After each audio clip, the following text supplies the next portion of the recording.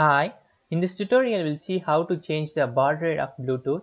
So here we are using the Arduino as a TTL converter. So the USB is connected to the Arduino just to access the Bluetooth in the serial monitor. So we don't have any function for the Arduino. So here's the circuit connection as follows. The VCC of Bluetooth is connected to the 5 volt and the ground pin of Bluetooth is connected to the ground pin of Arduino. RX pin is connected to the RX pin and the TX pin is connected to the TX pin. So here's this is our circuit diagram, and here you can see the physical connection. I've connected the Bluetooth device to the Arduino, and I'm going to open my Arduino. I'm going to choose my COM port.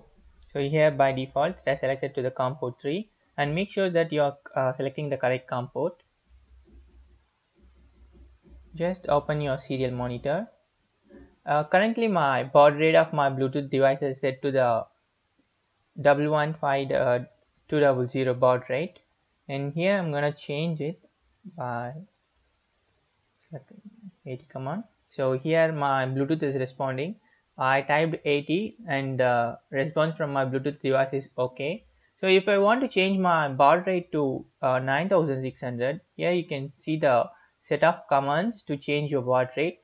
If you want to change to 9600, you have to type as 80 plus BAUD 4.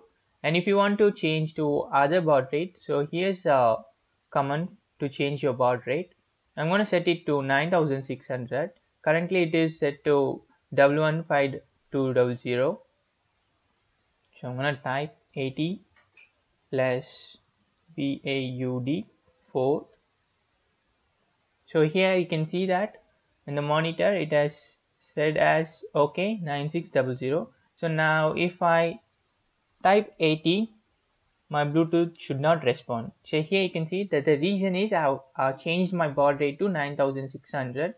So if I change the baud rate to 9600 and if I type the command 80, so here you can see that my Bluetooth has responded as OK.